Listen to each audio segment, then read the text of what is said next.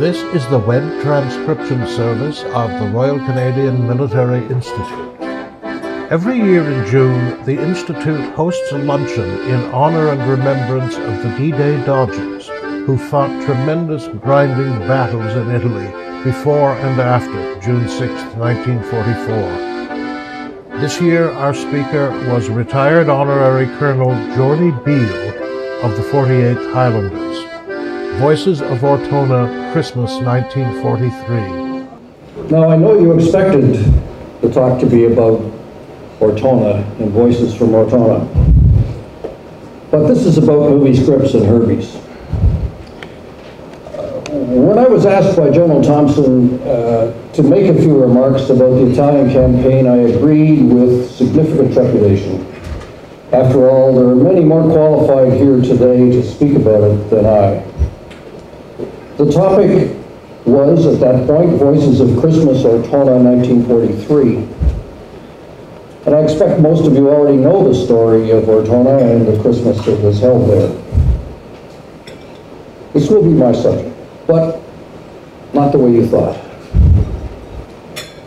However, before I get into the story and the surprise behind it, indulge me in a few observations about the Italian campaign. Observations that I've gleaned from two sources. One is quotations of the actual soldiers who were there, many of whom I took over in the year 2000 to revisit some of the battlefields. And the other are letters from my father. 1,058 letters that my mother gave me when she turned 90, thinking that since my dad died when I was 15, that I should know something about him. And she had numbered them all from 1 to 1,058. Observation 1. Canadians learn, then adapt. The experience of Canadians starting with the landing at Pekino, if you think about it, was as if the training that they had been doing in England was progressing. And each battle they engaged in from Pekino up until Campobasso was a little more complex and had one more lesson than the previous one. This learning they quickly translated into new tactics, because Canadians learn and they adapt. And by the time they left Campobasso to face things like the Gully, Ortona, the Hitler Line, Canadians were honed, experienced, and bloody confident. The 48th veterans I took to Europe to visit the battlefields that they were on said, "We don't want to go to Sicily or southern Italy." I asked why. They said, it was too easy. They wanted to see the northern battlefields where the Canadians demonstrated the skills that they had learned and would execute. Observation number 2. The Italian campaign and the Canadians' involvement there read like movie scripts.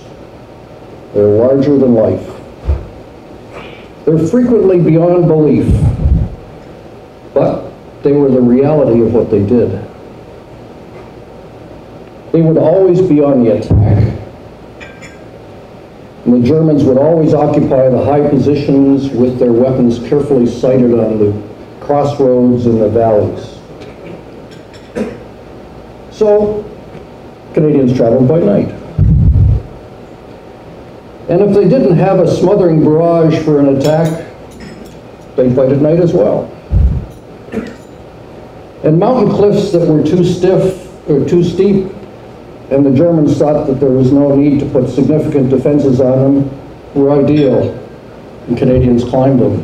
Just ask the HDPs at Essaro.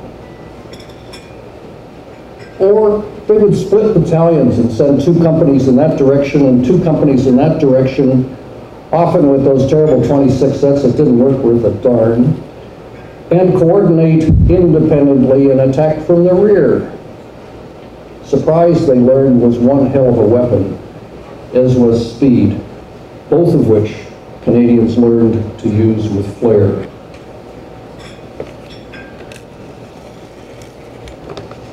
Observation 3.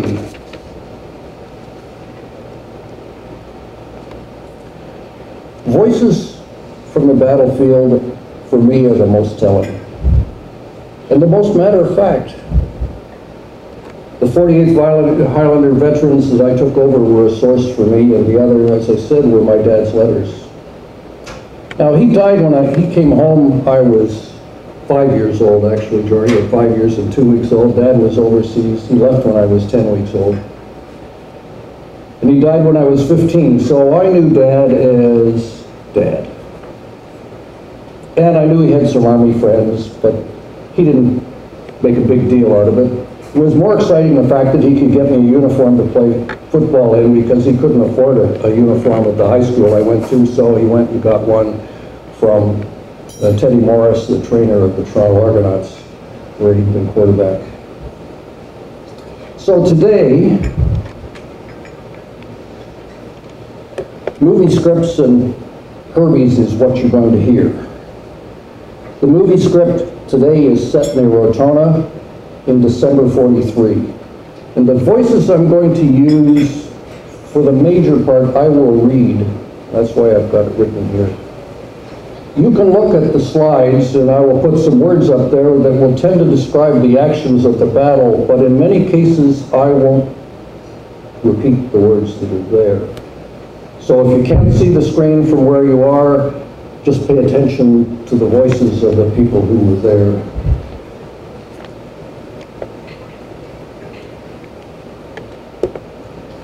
So in December 43, the 1st Canadian Division was advancing on Ortona on the Adriatic coast of Italy. Now, much has been written about the magnificent performance by the 2nd Brigade in the town of Ortona. The Loyal Ladies, the Seaforce, had every right to be proud of everything they did, and all Canadians should know and glory in their accomplishments. But today is another story, about the same time, but of the 1st Brigade to the west. It's a movie script. And the voices are those Herbies of the 48th Highlanders. Of course I talk about the 48th Highlanders. Those who were there for Christmas 1943. And this, as far as I can reconstruct it using their words, is their Christmas as they told it. The slides I'm going to use, you can read as we go.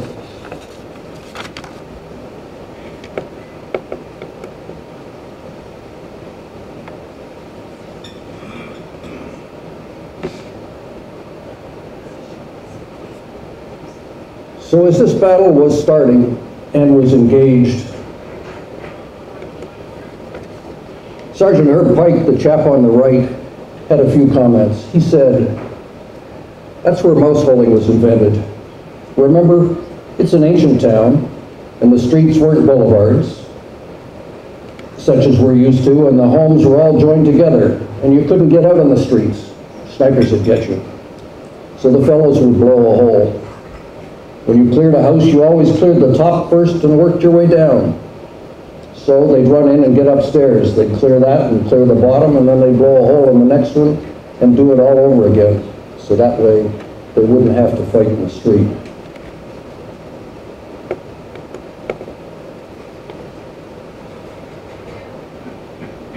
When the battle in Ortona was well engaged and it looked like it was going to be a long and a messy activity, General Volks decided that the 1st Brigade should be outflanking Ortona. And he had a very simple plan, and the Hasty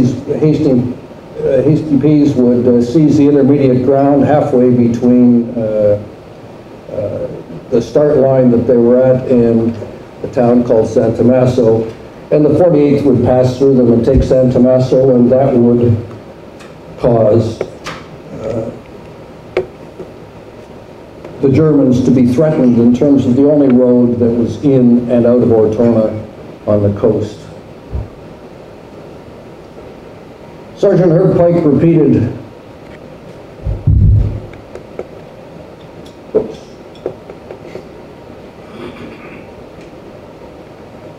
We had to go to the left to cut off the main road into Ortona and Pescara. If you cut that road off, Jerry couldn't bring any more reinforcements into Ortona. So we were told to go to the left through these small towns and clear that out and cut the road off. Well, how'd the plan go? Well, the Hastings were intended to seize the intermediate ground, and within less than 100 yards they were stopped dead. And the tanks found the mud impossible, and they couldn't support it at all. And so after a full day of activity, the plan was put on hold. Volks then decided that the 48th should go unsupported, and it should proceed with their half of the battle, even though they were still at the start line. Johnson, Colonel Johnson, the commanding officer of the 48th, considered that plan carefully and rejected it. He decided that they would go single file through the German lines at night, in the rain, in the dark, for a mile and a half. The comments within the brigade were, quote, "Good Christ, the glamour boys have gone crazy," close quote.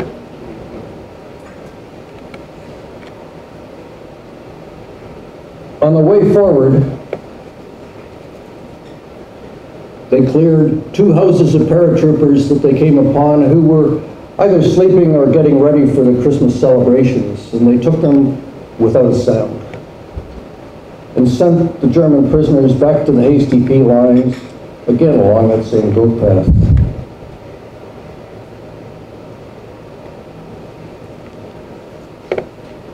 When Corporal Gord Oathwaite recognized the paratroopers, his comment was, well, they had the crack troops against us all the time.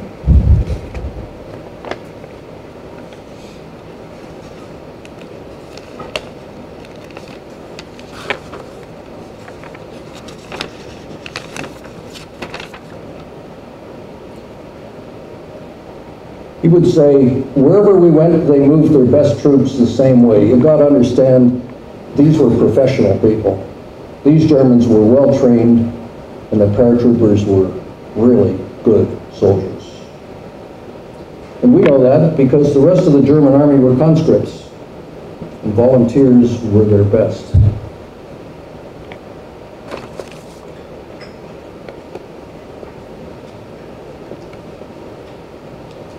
When they got to their point at night, they quietly dug in. And in the morning, as the Germans were standing on the balconies, because if you know Italian houses back then that are in the farmland, the animals are in the first level and the people live in the second level. So the Germans were in the second level, and they came out to the balconies that were on top, and they were enjoying breakfast. At which time the 48th stood up and laughed at them, which sort of got their attention. And this is what went on during the day.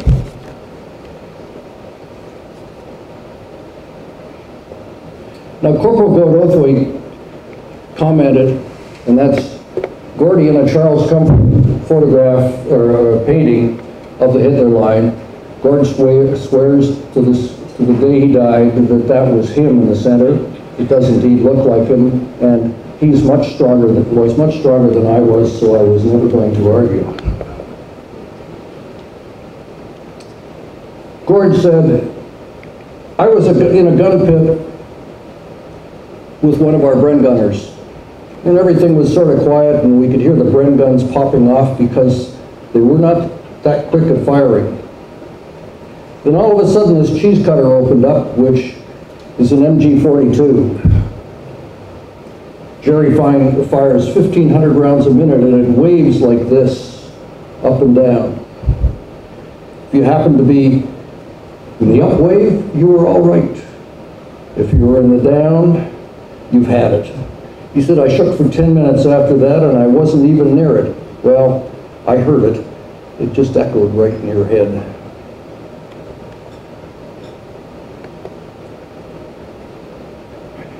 In the morning of Christmas on the 25th of December, the 48th were now ringed by paratroopers, having put in an all-round defense. And on the 24th, the 88s and heavy machine guns had arrived, indicating that they were able to move some reinforcements in. But Colonel Johnson decided that they needed to be disrupted a little, and as he said to one of the company commanders, he said, "Take your company and put a little fear of God and the 48th Highlanders into them." So they launched a couple of lightning bolt attacks. Throughout the day, the sniping continued while the Germans were wondering where the heck they were going to get the troops to deal with this penetration 1.5 miles into their lines, because their troops were engaged in Ortona. And there was one serious attack near the night.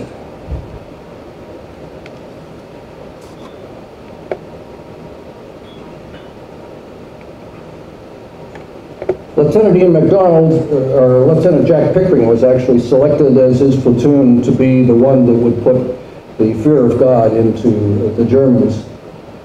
And Lieutenant MacDonald, who is the one with the binoculars on the left, with A platoon, said, "Look here, Jack, both platoons should go. One can't do it alone." And when their little foray was over and Pickering thanked MacDonald, MacDonald said, quote, "Hell, if you'd gone alone, you wouldn't have got there, so we would have had to follow anyway," close quote. Now at that point, Dad was behind the lines, still with headquarters company, and he wrote a letter to my mother. And it says, this is letter number 678, since he'd been overseas. So the battalion's about 1 mile from here, but we've been unable to get to them for 48 hours due to the enemy being between us and them.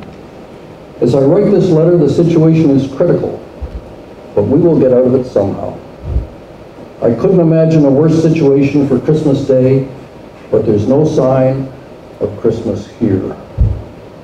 The battalion is fighting for its existence, but we will come through, I know.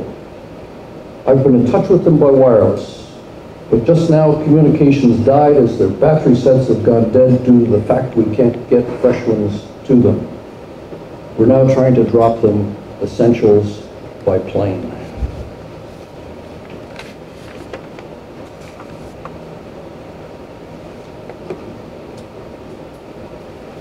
That afternoon, the RCR were directed to close up the gap and to relieve the 48th, and they made it about halfway. And at the same time, German reinforcements arrived, indicating that the Germans had figured out where the heck they were going to get extra troops. And artillery was being used to fire on the German concentrations on all 4 sides of the 48th.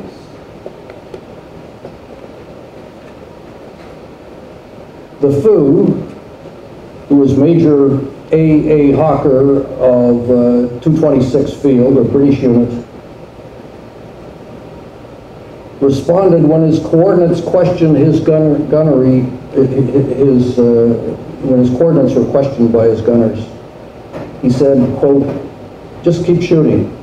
Imagine we're an island," close quote. So that night the CO decided to have aggressive night patrols.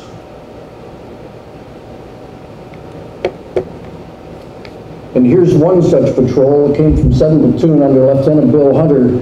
And after the war, he wrote me a letter, and it says, "This group had been on a fighting patrol penetrating the German lines to determine their strength. If lightly held, we were to give them a little punch and capture the position.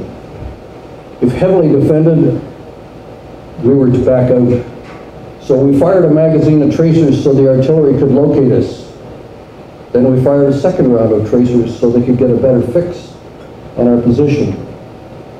They boxed us in. Then they opened the back door so we could pull out.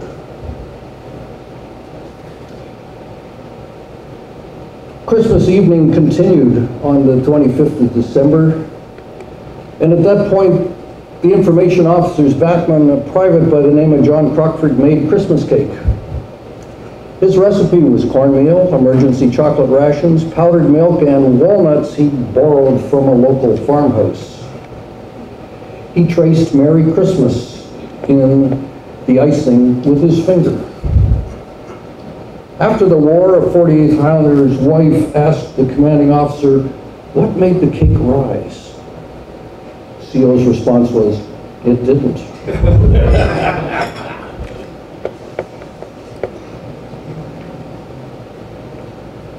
In letter 682 on the next day in the morning, Dad wrote, "Remember, I told you the battalion was cut off with Germans on all four sides of them.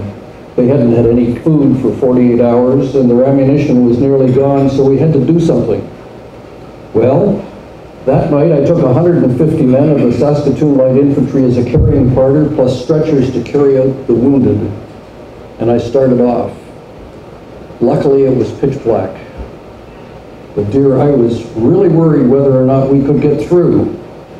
We got through, right through the enemy lines without losing a man or a bit of the essential stuff we were taking in. Ammunition, batteries, and rum. We got out the wounded also, and when I arrived at the battalion at 5 minutes to midnight on Christmas, boy, dearest, was I Santa Claus. Johnson, did you get all the party through? Captain Beal, no, not yet, sir, but they're coming. I've only got half of them. We started with 150 SLI people, but don't worry, sir, the Padres bringing up the rear.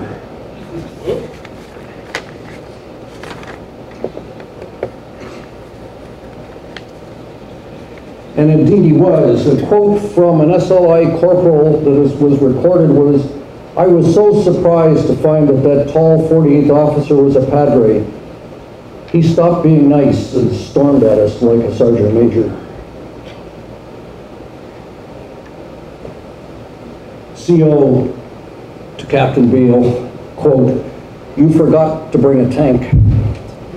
Tell him," that's Colonel Spry, Brigade CO, "to send us just one tank and we'll massacre him." Captain Beal responded, "I'll tell him the 48th didn't ask for relief or reinforcements. They want a Sherman for Christmas." Johnston, "That's right, one Sherman."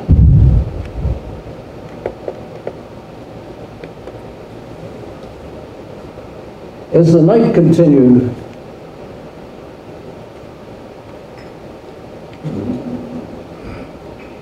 Padre East visited each and every one of his boys, and then they left.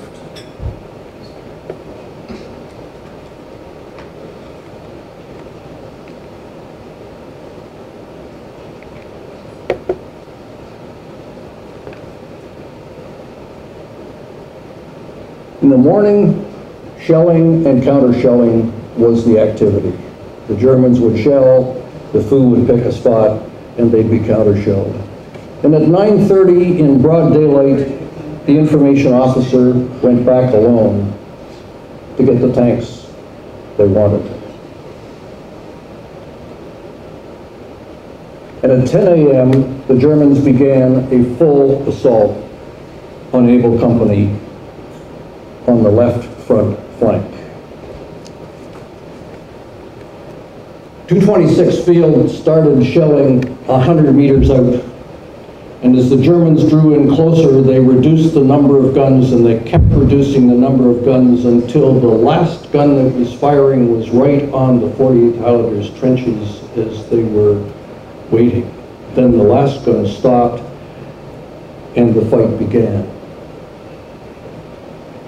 It was hand to hand, and if you read the history and you read the discipline, they stayed disciplined and cross-protected each other trench to trench. And after the Germans penetrated, actually the headquarters company of Able Company rose and knocked them back, so the Germans retreated and the lines were intact. Twice more this happened before noon.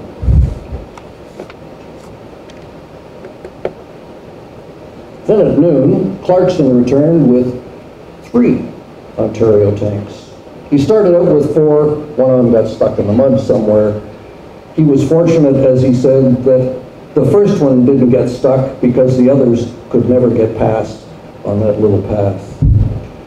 And the commanding officer at that point, he created a new tank infantry activity that hadn't been used before. The tanks would go in first and shoot everything up they could see. Then a full company would assault as the tanks drew aside, and then they would all beat the hell out of there back to their lines. And as the Germans retreated from the assault, the artillery would open on them in the open ground.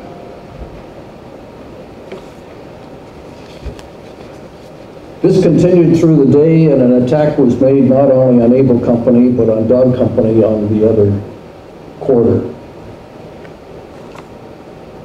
As the day drew to a close, at 1800 hours, there was a final round of shelling from the German artillery.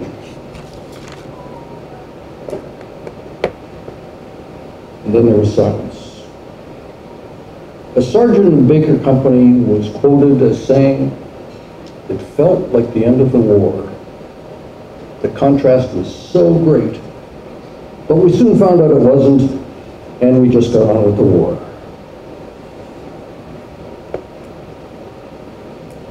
That night they counted the toll.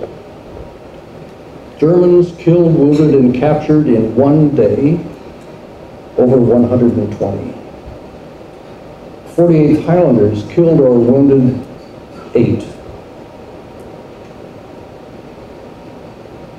The Canadian Army, since the day it landed in Sicily, had always been on the assault, and absolutely everyone in the brigade and in the division would say, "God, if we could only be on the defense just once, we'd massacre them." And so they did. Because many of the times in the assault, the Canadian Army didn't have the magic 3-to-1 that you're supposed to have in assault versus defense. They were lucky to have a little over 1-to-1.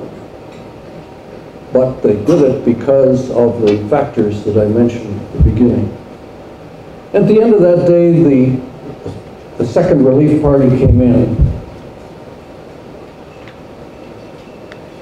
And Dad quoted in letter 683, "The following night I took in through the same route with the enemy still there, 135 men with rations plus ammunition plus heavy machine guns, Vickers. And now today the situation's cleared up, and due to the good work of the 48th, there's a big breakthrough. And the Germans have drawn well back, leaving heavy casualties. We're all proud of the way the regiment did its part."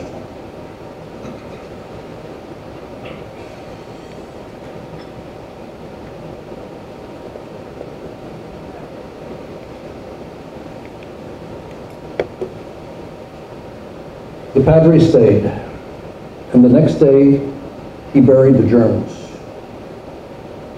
He named the site Cemetery Hill. And frankly, it should be called that in the battle honors. It isn't. It's called Ortona because that's the district we were in, but it was called Cemetery Hill. The Germans then opened up with 105s, and that meant they were leaving, and they did. And at the end of that night, the Germans pulled out of Ortona. And the Loyal Eddies and the Seaforth Highlanders deserve every piece of credit they got for exactly what happened, but the Germans were also threatened by the fact that their road in and out of Ortona was less than 500 yards from the Canadian front line. So we switched from offense from defense to offense.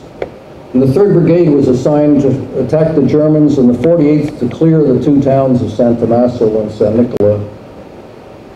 And if you look at the casualties during that period, casualties in the defense were 20% or less, and casualties in the offense were 80% or higher.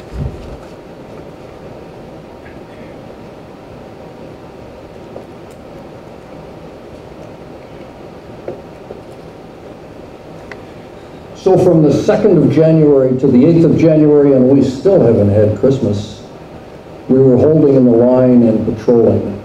And on the 5th of January, they had a sort of Christmas in the lines, and Dad's comment was, in letter 684, the fighting here has lessened in intensity, thank heavens, and we're sort of sitting on our game position. The country's a mess, though, and there's hardly a house left standing for cover.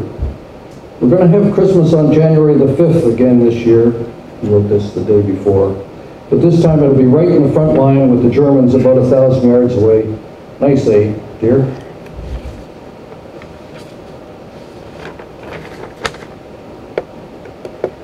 And then in the very next letter he said,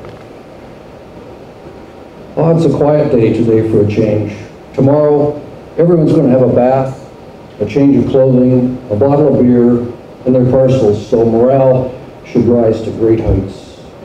The battalion for the last month has been living with nothing but their battle dress and a gas cape, which isn't much, is it, dear? However, it shows what a tough outfit they are. Everyone's pretty tired and do need a rest badly. There's a 25-pounder gun going off about 20 yards from the shack I'm riding in, and every time it goes off, half the plaster from the ceiling falls down, so if this form looks a little dirty, that's what it is. Tomorrow, I told you everyone's going to get a bath, and the officers will get a bottle of whiskey. So we'll try to imagine it's Christmas again, although it will be a bit difficult.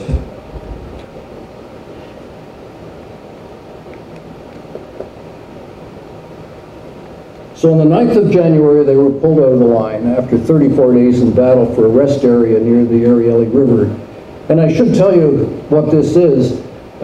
This was one of Dad's platoon commanders drawing a sketch. They handed things around within the unit when they had debates, etc. And there's Dad, who was height challenged, standing on a chair at the back, and Nuttall was Lieutenant Nuttall, who had done the cartoon. And Dad, of course, is saying, hey, you guys, sit down in front. I can't see sweet fatty Adams from here. Nuttall, you got me a rotten position again tonight. So, the Italian campaign was movie scripts and Herbies. It was typically Canadian. Finding what worked and doing it better. Dropping what didn't work and getting on with it. Achieving the seemingly impossible and shrugging your shoulders when it was over. Trusting your comrades because they could trust you. Putting people before glory and then going home to Canada to build your country and doing it as a matter of course. The Italian campaign had hundreds and hundreds of movie scripts. Just take 3 brigades of the 1st Division, for example, of infantry. That's 9 battalions, average of 20 battle honors a person, or a battalion. That's 180 movie scripts. And those are just the ones for which awards were given. And thousands of Herbies. Just being Canadian, without the recognition of medals, because doing what was right was the Canadian thing. Voices of Christmas was just one such story. I urge you to tell your stories of your regiment's movie scripts and of your regiment's Herbies. Canadians deserve to know. Canadians deserve to be proud. Thank you.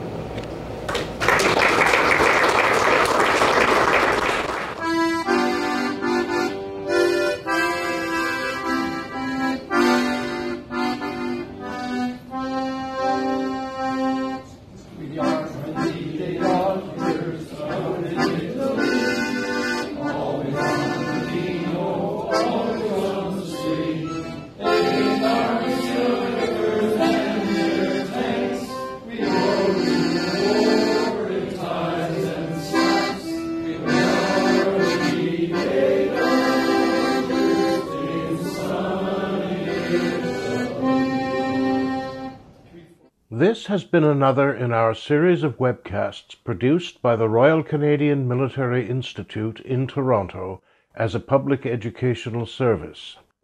You can find news of upcoming events and links to our webcast archives at www.rcmi.org. On behalf of the RCMI, this is Eric Morse saying goodbye for now, and thank you for joining us.